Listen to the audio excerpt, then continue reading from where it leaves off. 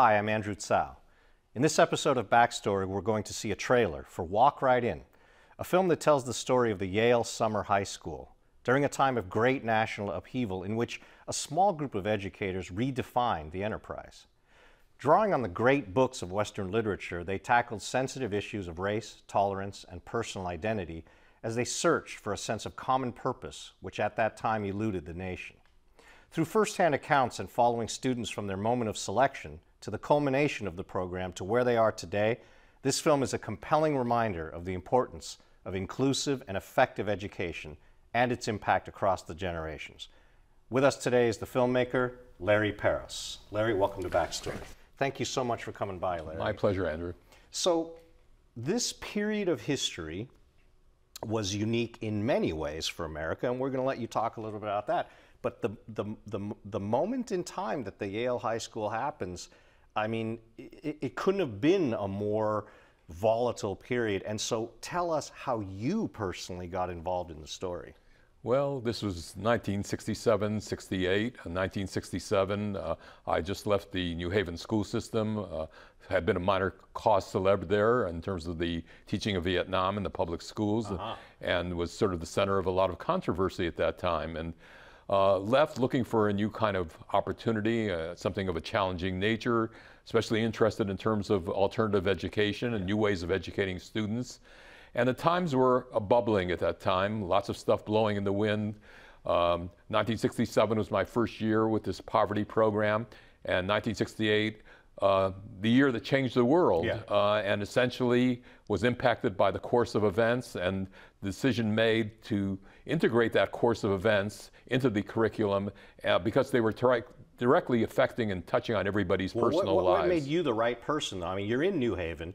You already, as you're pointing out, had a bit of a controversial position in the community, and now you end up at Yale with this summer program. Yeah, I guess everybody was impacted by these events. I especially had taken a major position in terms of projecting the need for tackling controversial issues in the New Haven area. I previously run a program called Perspectives that dealt with controversial issues on Saturday mornings for high school students throughout the New Haven area. I had a fairly heightened social and political consciousness at that time. Was especially indignant over the course of events in Vietnam and the like, and felt that not only were they impacting on the nation, they were impacting on people's individual lives as well. And so took this program that was essentially geared to just helping poverty kids get into college and determined that this was going to be a model for a different way of education, a different way of thinking about schooling and education, and the extent to which what was happening in the outside world and what was happening in the inner world of the students themselves would converge, would have that opportunity to converge by the kind of curriculum and the kind of program that we designed. And again, just to put it in proper historical context, as I said, 68 really changed the world. It was an incredible year. And for those who don't remember... we have the death of Robert Kennedy, the death of Martin Luther King, we have the Tet Offensive, we have Nixon entering the White House, we've got protests everywhere on campuses, right? So in the middle of this, the Yale Summer High School takes place. Yeah, and so the country is really falling apart at the seams, rioting in all the major cities in the United States, race relations really at their severest. And the issue was, could we create a curriculum and a course of study that would address those issues, not just because they were worthy of being addressed, but also because they really affected the kids in their lives. And they were very personal issues. These were not just merely abstract political issues. And so we developed and designed a new curriculum, and we brought together this incredible student body. I mean, we're talking about 150 students from all over the country that represented a microcosm of what this country was really all about. Right. And you had kids from an incredibly diverse background. Some, we were talking before the show, and you're saying you had Caucasian kids from areas who'd really never been with a black kid before, and vice versa. Right. I mean, again, you know, this country was really segments of the country really isolated from one another. And black kids from the rural South, incredibly different breed of person than, say, the black kids from Bedford-Stuyvesant and Harlem. Just a whole different way of being in the world, thinking about the world, dealing with race, etc. White kids from Vermont, New Hampshire, as I said to you earlier, never seen a black kid in their life, used to really operating essentially in all white communities. Native American kids who have been isolated on reservations, such as in Rosebud, North Dakota, or Latino kids from California in the Southwest. And none of these kids had ever interacted with anybody outside of their immediate grouping. And we created this school, which was also a laboratory in the sense that for the white kids, it was extraordinary because they were outnumbered by kids of color on the campus. And for kids of color, they were outnumbered. They were in the majority for the first time, but they were not in a major majority, okay? There was a balance there in the school. And so all of them had to figure out how to learn to live and be with one another in some way. And the program itself, they're not only learning, but they're learning how to learn, and you are watching them learn in new ways and how to teach in new ways. Right. And I guess probably the most radical concept of all is that the school itself and the people in the school and their interactions with one another is a major source of the learning experience itself. It isn't just the classroom, it isn't just the curriculum. Yeah. We are the curriculum, the school, the students in it, how they interact with one another, how they live with one another. That is a major, rich source of learning in itself. As McLuhan used to say, the medium is the message, right. and the school itself is the message, yeah. How it's constituted and how it operates. So you decide to make this film, and we're talking about an event in '68, but you're making the film, and people will see when they view it that you're actually revisiting these people from the Yale Summer School in their, as you said before, they're now in their 60s. You go about making this film, but I assume the research, the archival work, the recreation work, I mean, this is a mountain of material. What idea or premise did you go on as the filmmaker to go, this is how I'm going to tell the story? Well, you know, there are different ways that one can approach a work of art. One can start off with really clearly defined goals and sort of almost like a 1 A, B, C, D predisposition. Or one can say, I have a sense of what it is I want to do. I have the spirit of it. I can feel it in my heart and my soul. And this was very much a project of the heart. It was a series of love letters to the people that I'd worked with more than 40 years ago. And it was sort of, let's go and let's see what happens. Okay. And sort of like standing at the foot of a chasm and deciding to jump. You close your eyes and you jump. You realize you can't do it in 2 steps. Right. You just have to make that one existential leap, and you are willing to be surprised as to what will happen. So you make this leap and you come back to, I'm going to presume you edited the film here in Seattle. Yeah, I mean, and you come back with, I think you said, almost 100 hours of material. Now the shaping process begins. Yeah. You can't just jump into that without an idea. Yeah. I mean, again, what happened was that, I think I said to you, this is one of the prerogatives of old age, is that I was, I guess, 74, 75 at the time. Decided I wanted to do the film, and without any preconceptions of what it was I wanted to do, all I knew was that I wanted to do it. All I know is that what happened in 1968 had a significant impact on my thinking, on my life. I was deeply touched by the people there. I hadn't seen these people since they were 16 years of age, and here I was about to visit them again, you know, and they were now not longer 16, they were 60, 61, 62 years old. And basically got a videographer, made 4 trips around the country, just shot like crazy, had a series of predetermined questions that I asked of everybody in the Rashomon style, sort of knowing that each person had a different perspective on what actually had occurred at that time. You know, and as you said, came back essentially with 100 hours or so of tape, and just like, what do I do now kind of thing. And at that point, I was very fortunate. At my desperation, got hold of Jerry Large at the Seattle Times. He was kind enough to write a great column about me looking for help on the film. I got help immediately. Marth Christensen and his son-in-law, Eric Magret, who came on from their horror film backgrounds. Yeah. Just incredibly. And you found your editor? I found my editor, Amy Enser, who became also co-director, who was integral to doing the film. You know, I got to say, that's got to be one of the pluses of the Seattle film community, this idea that, you know, Jerry can write a piece and people come out and they put their hearts and souls into it. And then I just want to point out to the viewers that one of the things they're going to get to see that you did get was the first time in how many years now that the original Yale Summer School people get back together, and it's really an amazing moment. Yeah, we did the film, and then we decided we wanted to do a reunion of everybody too, and so. Even though people had been interviewed individually, never had the chance collectively to gather together again. And so we essentially contacted the people at the Yale Divinity School, and we set up a reunion. We did videotaping at the reunion. We integrated that into the film itself, and people could. So we've got really a great interplay of shots. We've got pictures of these kids when they were 16, 17 years of age. Right. We had a great photographer named Ralph Ferrucci who just did magnificent still photos of these kids on campus back in 1968. We've got, you know, the contemporary shots of them. We've got the shots of them growing up. And so even though this is not an action film per se, it's got a lot of material that's really unique, and that time perspective is absolutely fantastic. Now, here's a look at the trailer for Walk Right In.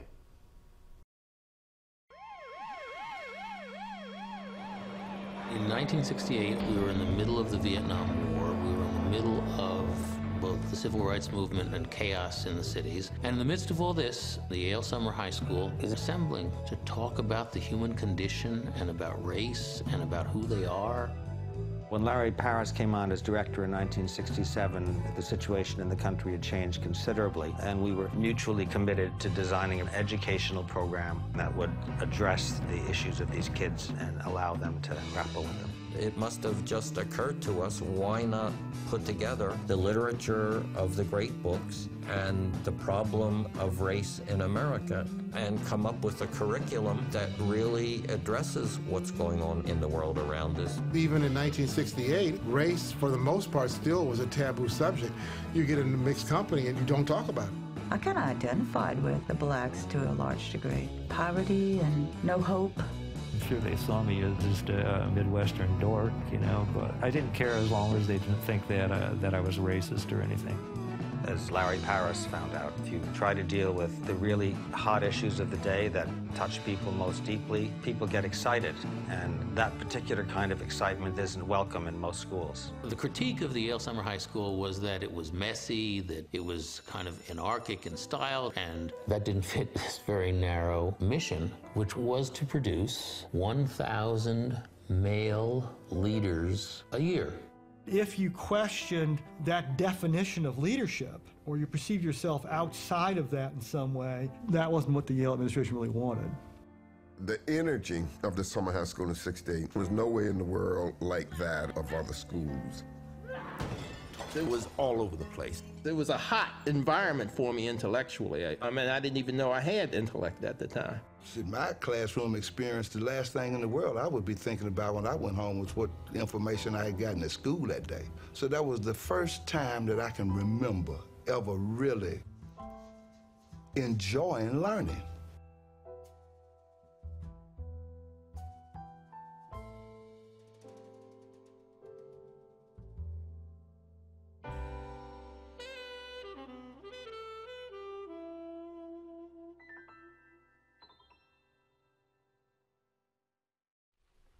Larry, the film gets at a subject which today we're facing in higher ed, which is these concepts of disruption. You hear phrases like flipping the classroom, that the model is broken. You were involved with higher ed and the bringing of young people to it long before these phrases became catchphrases. Can you just give us some of your take on the current state of higher ed and what you think needs to happen in order to make it more accessible and something that all people can aspire to? Well, it isn't just higher ed, it's education in general in the United States. And I guess a single word would be describing it would be a mess. People have really not thought clearly at all about education. We're sort of running off in all directions all at the same time. The larger questions do not seem to be addressed at this time. Questions towards what end, for what purpose, why are we doing this? Everybody's busy running around trying to put their fingers in the holes in the dike because it's clear there are incredible difficulties in terms of both higher and lower education today. But everybody's being in this state of panic and trying to look for short-term solutions, don't realize that the longer-term issues have to first be addressed. And of course, the film Walk Right In asks one of the biggest questions: who is it for? Yeah. Because the film talks about how bringing these people together from disparate backgrounds changes fundamentally their view of what education is. Yeah, yeah, and again, you know, this incredible disparity of wealth and power in this country today is being reflected all too accurately in terms of access to higher education. In a sense, things were better back in the 60s than they are today.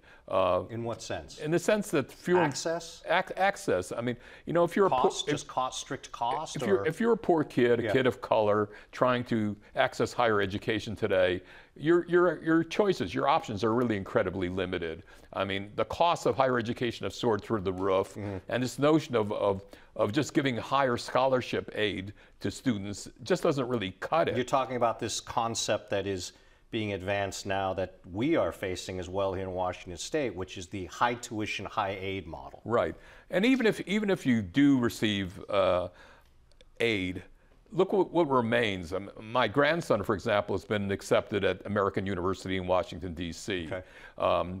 The costs there are about $45,000 a year. Well, he's gotten an $18,000 merit scholarship. Well, that's wonderful, $18,000. But who's going to pick up the remaining tab? How is he going to do this? If you're a student of color, if you come from an underprivileged background, how do you make do? Student loans. So you're going to be saddled with student loans for the rest of your life. This is an incredible problem, not only personally for students, but nationally, that we're going to be facing down the road. Well, you know, and that gets to the pressures on higher ed about what is being taught. And in Walk Right In, you're talking about bringing high school kids to a university setting, and you're also talking about tough subjects here. You're not just teaching them accounting or mathematics. I mean, those things go without saying. You're dealing with an area that, you know, even today as we speak right now, highly controversial stuff. Should it even be taught? Shouldn't universities just be a place where you get a job training degree and get out there? And should the human beings evolution in this factor at all? Yeah, this is really a serious issue. Our universities, not only our colleges, but also our high schools, going to be nothing more than really trade schools of sorts. Whatever happened to the concept of a liberal arts education? Whatever happened to questions about human values, the values that inform our actions? Whatever happened, where does philosophy, where do the arts really figure into the scheme of things? Are these merely stops on the way to a trade, or are they something more profound that really shine lights on various aspects of the human condition, who we are as human beings? If we want better human beings, we want more sensitive, caring, loving, compassionate beings, do we want a more loving, sensitive, compassionate, caring society, then our education has to reflect that as well. And we have to see our educational system as something more than just a utilitarian function. You know, it's ironic because as an educator myself, I read a lot of data on this, and we consistently get reports from CEOs and people who hire across the country that they by a vast majority, up to 90%, say, look, I don't care what the kid's degree is. I want to know that they're a critical thinker, that they have empathy for other human beings, that they can problem solve, and they're creative. And that's the irony, is that there's a lot of pressure to say, no, just train the kid in a trade, but yet people out there saying, give me a whole human being. Yeah, and the people who are most successful in today's world, okay, are not people with a high academic IQ, but people who have a high emotional IQ. And we found that people who really understand themselves better, but are able to relate to themselves, to the world around them, to other human beings, also are the ones who are actually most successful. It isn't a matter of just building a better mousetrap. Yeah. Let's shift over to yourself now as a filmmaker. Before we shot the show, you and I had a chance to talk about a couple of other subjects you've dealt with. I was particularly interested in your own personal journey in your family's history, about your grandmother. After making this film now, let's talk about Larry Paros, the filmmaker, and what's coming up and what's happening for you. Yeah, I don't know about Larry Paros, the filmmaker. Okay. I know something about Larry Paros. I always have a difficult task trying to attach myself to a particular role. And I like to think that I'm greater than the various roles that I play. Okay. So it sounds nice. That has a nice ring to it, Larry Paros, the filmmaker. Essentially, I follow my heart. I do the things that mean most to me, that are most important to me. I did the film primarily because I wanted to recognize, I really wanted to pay honor to something very special that occurred, and also because I felt it would shine a light on a darker area of educational reform where people really don't understand what that process entails. I wanted them to see what happens to people who undergo a particular educational approach, what happens to them years later. Yes. You know, we like to talk about education having an impact on people, and it was really an incredible experience to see them at age 16, hear about the program that they encountered, and then to look at them 40 years later, 50 years later, what impact did that have on their life? Well, and as we saw in the film, it had a profound impact. I mean, they were fundamentally changed as human beings. But see, for me, you know, again, that was what impelled me to get into film. Also, I have a love of film. Yeah. I love film. I'm just a film junkie. And I had done a film earlier called The Journey, based on my mother's trip to the United States, coming here as an immigrant from the Ukraine, from a small town outside of Odessa near the Black Sea.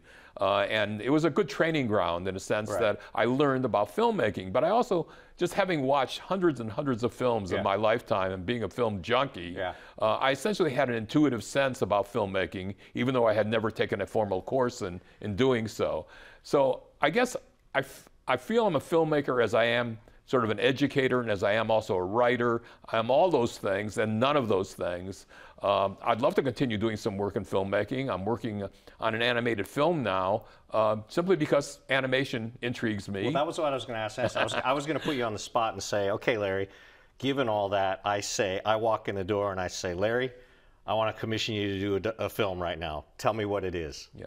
But this one, again, came out of left field. Okay. It came out of other work that I'm doing, which is etymology. I'm interested in words, word origins, phrases, and the extent to which they convey a sense of who we are as human beings. The words we use, how we express ourselves, tell us something about ourselves. And so, again, this is sort of a strange digression from education, but I'm interested in sexual language, how we express ourselves sexually, the words, the expressions we use. And I've created an animated film essentially animating our use of language in terms of how we approach sexuality. It's just something that intrigues me about human nature, about the human condition. It's something that I feel needs to be done, and also appeals to the comic in me, because I enjoy having a good time. And I think people should be able to approach the subject of sexuality with some degree of dignity, that could be done in an exquisite fashion, not in a gross fashion. Not to be frightened by it. I give people permission to talk and think about something they ordinarily can't express. And so that appeals to me. So that's a project, but the major project, once that is concluded, I'll be turning 80 in February, is I promised myself I would do the work on education, the book on education. Great. And the Yale Summer High School film will be a part of that. Absolutely. But what I hope to do is to integrate the experience of the 60s, the experience of the 70s when I was involved in alternative education and creating alternative schools out of old bowling alleys and working with the community and working with poverty kids in that context, with the technology today. And how do we blend those three dimensions together in creating a more humane and more responsive educational system for all children? Fantastic. Well, we wish you best of luck, and we look forward to having you back here again, because these sound like fascinating projects. Larry, thank you so much for being here on Backstory, and thank you for watching Backstory. I'm Andrew Tsao, and I will see you again behind the scenes.